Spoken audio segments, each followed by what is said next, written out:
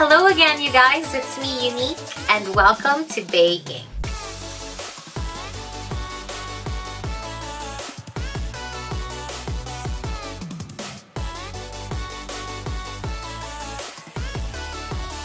So for today's video, I'm gonna be doing a lip swatch for the Lippiestix Stash Cup that I got from Colourpop. Nakatry na ng Colourpop before and maganda talaga siya. I really like the color. I've actually been wanting to do this video for a while now. Pero ngayon lang talaga ako sinipag.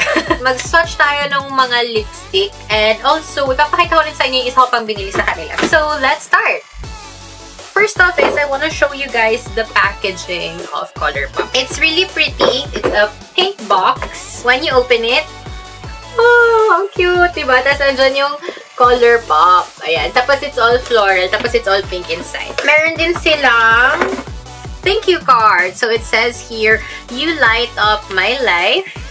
And on the other side, it says Colourpop. Sobrang natutuwa ako sa mga bagay na, or sa mga items na binibili ko na may maganda talagang package. Kasi parang, ano lang, it's so very, Instagrammable, ganyan. I bought 2 items sa Colourpop. The reason na napadpad ako sa Colourpop, wala kasing Colourpop dito sa UK. Pero the reason na napadpad ako sa Colourpop, kasi nagsiscroll ako sa newsfeed ko sa Facebook. Tapos biglang may mga lumalabas doon ng mga sponsored ads. Ayun. Yung unang nakalagay doon is yung parang Lippiestix Stash Cup. Tapos clinic ko siya and I went to the website and I found this. The first item that I got is the Lippiestix Stash Cup. This has 18 shades of their lipsticks. And it also comes with a primer. I really love this because obviously yung packaging niya ang ganda talaga, diba? So it's very handy. Pwede mo siyang idala anywhere. Like kung magta-travel ka tapos gusto mo lang ng maraming shades ng lipstick, yan, pwede mo ito idala. Yan lang talaga yung bala kong bilhin kasi yan yung nagustuhan ko dun. Meron pa silang box of Lippiestix. I think yun naman is mas marami. Para siyang crayons yung itsura niya. Together with that, I also bought some falsies. So, I bought some eyelashes. Kasi, ang Colourpop, so US-based nga siya. If hindi ko dinagdag to, kailangan ko magbayad ng something for the shipping. Kalimutan ko na rin kung magkano yun. Kaya, dinagdag ko na lang to. Kasi free shipping na siya pag over a certain amount. The falsies that I got, it's called Bay.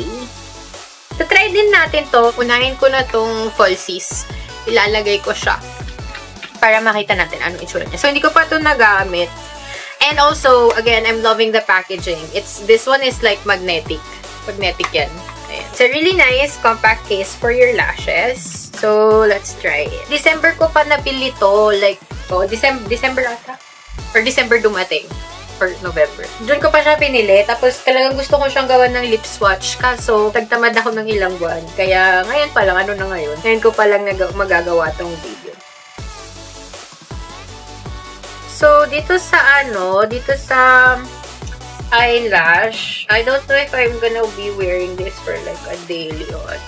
Pero parang wispy kasi siya. Pero ang ayoko is, medyo makapal yung sa niya, yung band niya. Ang gusto ko kasing mga eyelash, yung pang everyday lang. Ang mga gusto ko na falsies is yung lang, parang manipis lang, tas mahaba. So, natin to.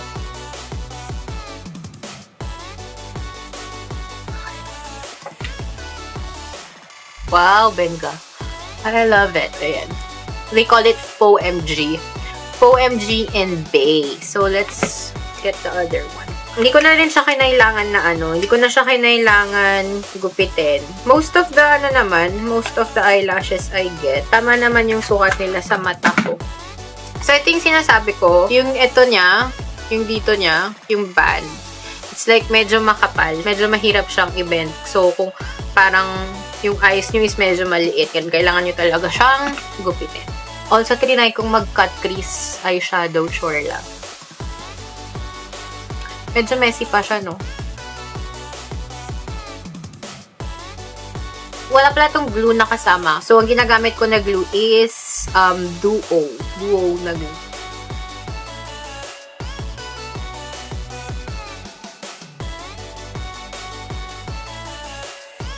Okay, easy application. I like it. Yes. I'm not complaining. So, it's really pretty. Have mga bestie. Diba? Pero, for me, it's not that dramatic for, I guess you can use it for daily if you're more of, like, medyo talagang pop na, gusto mo nagpa-pop up na, na mata. So, I think I'll use this for partying, but for office, siguro hindi. Kasi yung mga lashes na ginagamit ko for office, usually, siya, parang manipis lang, pero mahahaba. But I really like it. It's so pretty. So, closer look.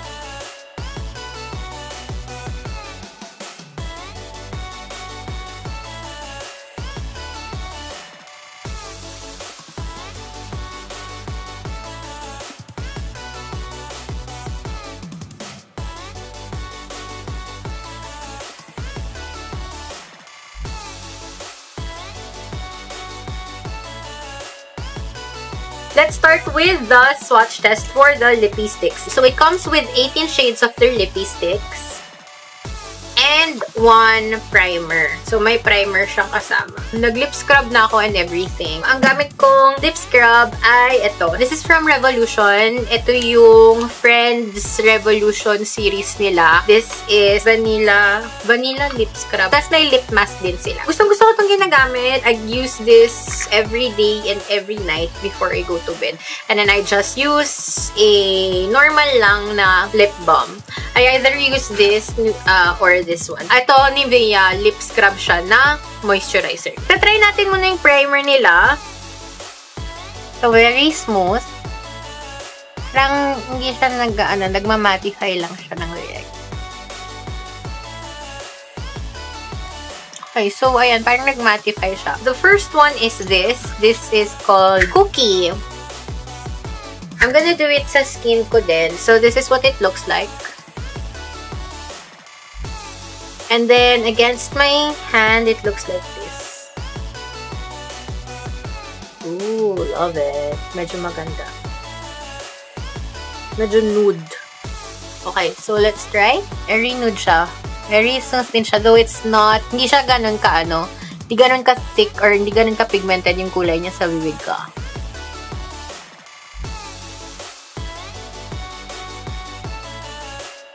So, obviously, guys, I'm applying these lipsticks without any lip liner. So, hindi natin siya makita against lip liners. Ayan. Very nude. Pretty. For parang, di ba, more daily na Maganda siya as a nude. I like it. And, ayan siya.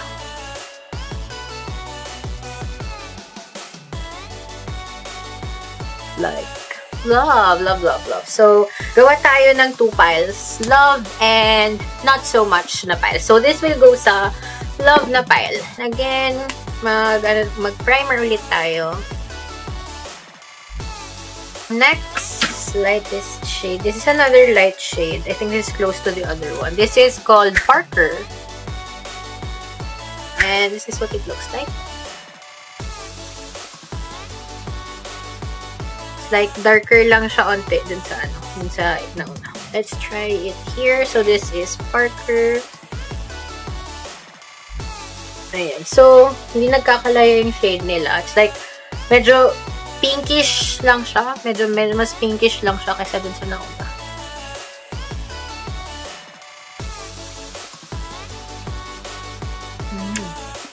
Have din siya.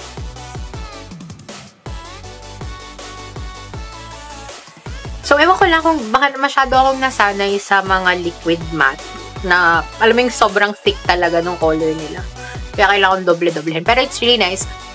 Very smooth din siya sa lips. So, ayan yung color. It's this one. Parker.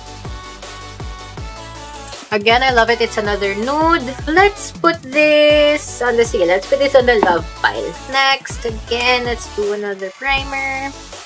Diyos ko, baka pagtapos nitong video na to, ubos na yung primer. Actually, gano'n ba sila kahaba? Tignan natin. Okay, medyo mahaba din. Not bad. Next up, this is called Brink. Yan yung tsura niya. So, I guess this is more, ano ba to? Reddish, brownish. So, yung kanina, yung una is like brownish. The other one is like more pinkish. This one is darker na pink kesa dun sa, Parker. Oo. So, tapos na natin yung Cookie Parker and this one is Brink. So, this is more darker pink. Like rose, old rose na pink. Let's try it. Out of the 3 na na-try na natin, I think yung naka-pigmented.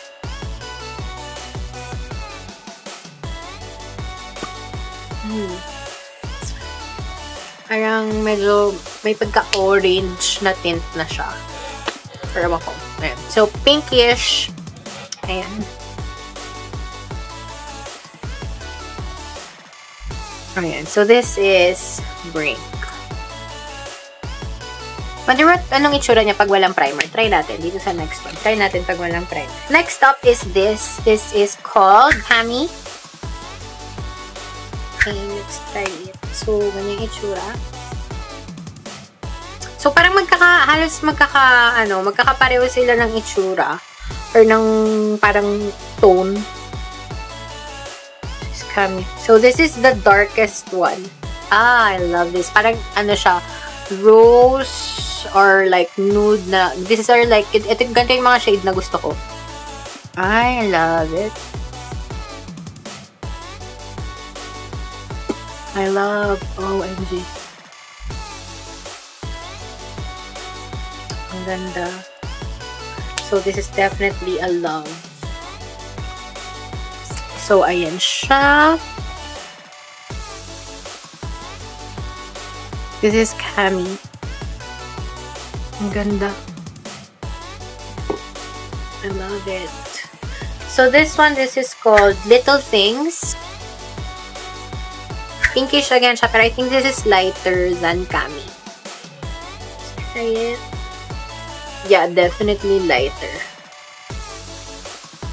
Very light. Ayan. Let's try.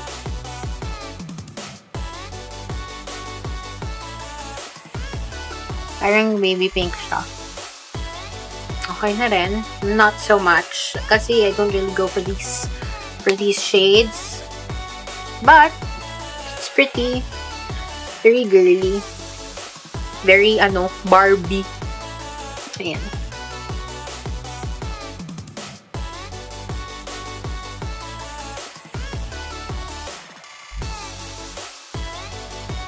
Very Barbie. Not a fan, but still okay. Okay pa rin. Punta naman tayo sa mga medyo peachy tones. Meron pa dalawang brown eh. Pero dun muna tayo sa mga peachy tones. This is at Twilight. Very peachy siya. Though very pigmented pa rin siya kahit very peachy. Ayan yung score niya. Let's try. Very pigmented. Also, as you can see, very creamy siya sa lips, no? Yung mga, so, madali lang siyang i-apply. Not a fan of this din. Hindi ko bagay kasi yung mga ganitong orange tones, eh. Pero, ayan, this is what it looks like. I guess, pag mas maputi ka, siguro bagay ito. Pero for me, hindi ko siya bagay. Another lighter shade. This one is called Topanga. Medyo peachy, reddish, pink, darker. Very dark din siya pala. Medyo dark siya. Let's try it. Parang reddish. Parang vermilion yung pigment niya. Hindi ko rin siya bagay. Not a fan of this one. So, Topanga. It's very parang, ano ba to? Basta parang vermilion yung itsura niya eh. Ayan.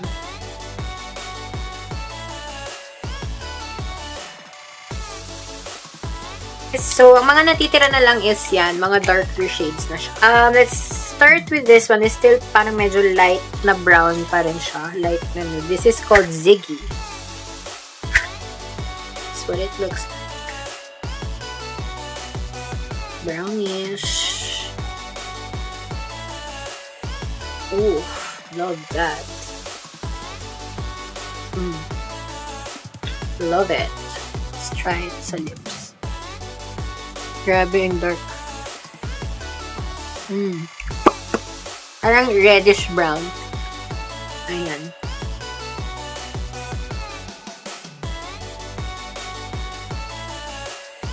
Love it. Love it. Or medyo ano siya, pero medyo autumn yung shade niya. No? Autumn. So, this is Ziggy. Put it on the love tile.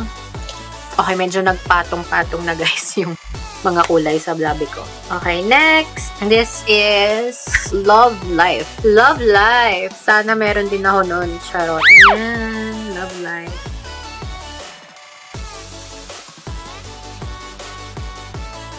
Ooh. Very reddish.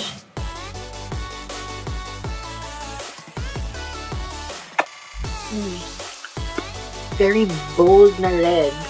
This is not really my type of red. Kasi parang, ano ba yun? Masyado siyang bright na red. But, sakto lang. Ayan siya. This is Love Life.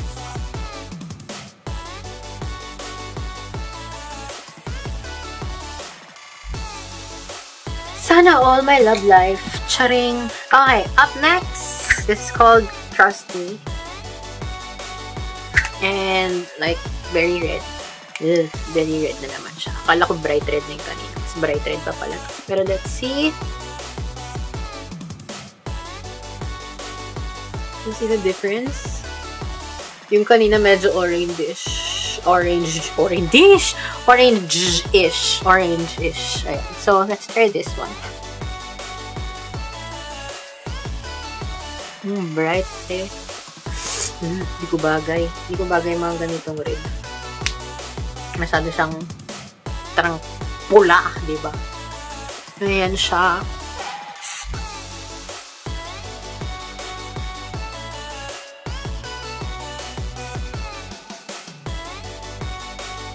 Next one, let's try this one. Tinitingnan ko pala ngayon ko na siya.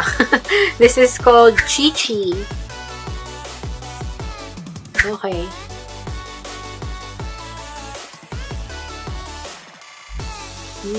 Literal, orange siya. Orange na orange siya, mga best. Bright orange. Oh my god. Wala. Not a fan. Definitely not a fan.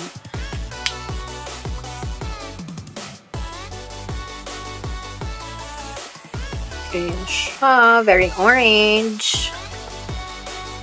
Diba? Parang pop na pop siya. Nope! Siguro may mga skin tone lang talaga na binabagayan din yung mga ganitong kulay. At hindi ako isa dun.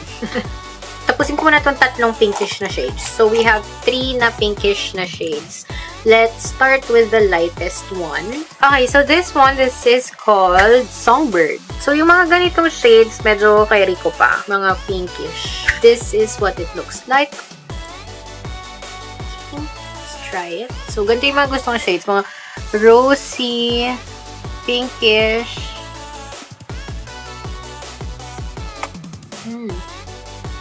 Diba? Ganda. I love it. This is Songbird. Ayan. I love it. I love it.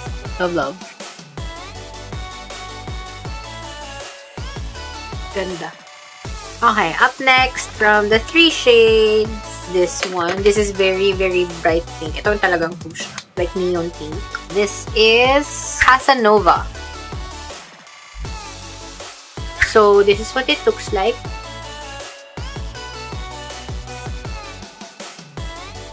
Oops. Okay. So, lighter siya. Lighter. Medyo may gloss yung itsura niya sa bubig.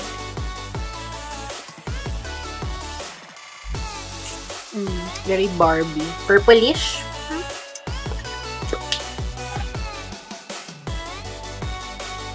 Very glossy siya sa bibig, no? Sakto lang din. Hindi masyadong fan kasi very ano siya eh. Very bright. Pero sakto lang. Okay, last one from the na pink one. This is the darkest one out of the three of them. This is called I Heart This. Let's see if I will heart this. That's what it looks like. Ooh, dark.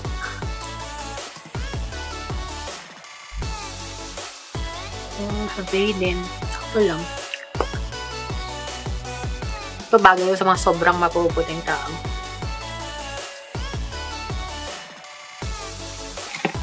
Ganda.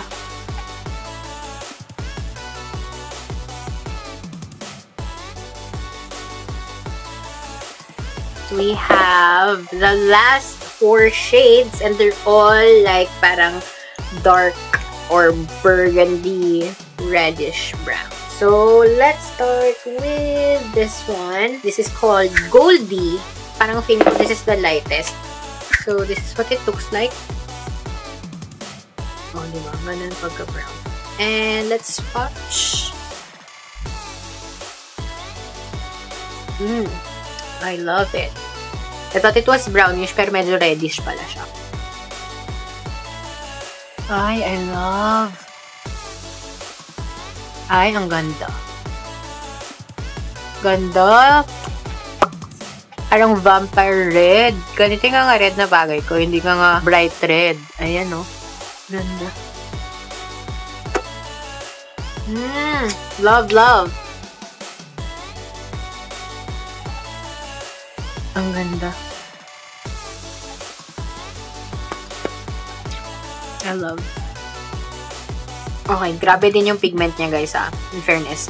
Meron na akong makeup remover sa cotton pads. Pero, ayun, pigmented pa rin siya. It's nice. Okay, let's see the next one. This is called Bitchet. This is what it looks like. And let's try swatch. So, Goldie and Bitchet against each other. So, I think yung Bitchet is a little bit more berry. Medyo glossy rin siya sa lips. Yung kanina is like very matte. So, medyo may shine siya. Okay, lampas. I love. So, ganito yung mga shade na gusto ko. Ayan, oh. Dark. Kasi nakakaputi.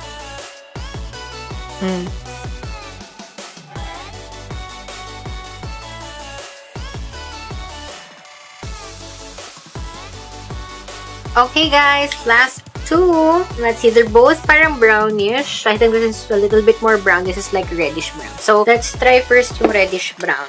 This is called 1000%. Ganyan yung itsura.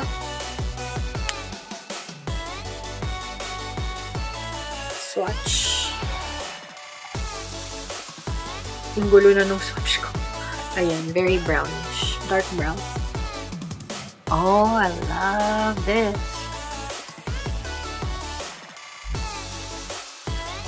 I have big. Ganito yung mga talagang autumn colors. Love.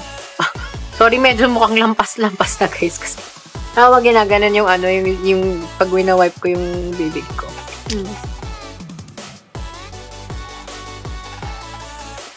1000%. Love it. Okay, and the last shade, this is called Infinite Best. Yung tsura niya. And swatch. Against 1000%. Oh. Ganda. Let's try. Ay, ang ganda.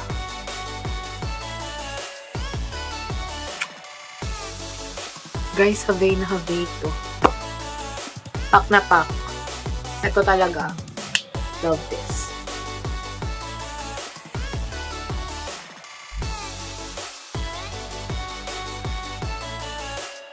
Infinite Best. I love it.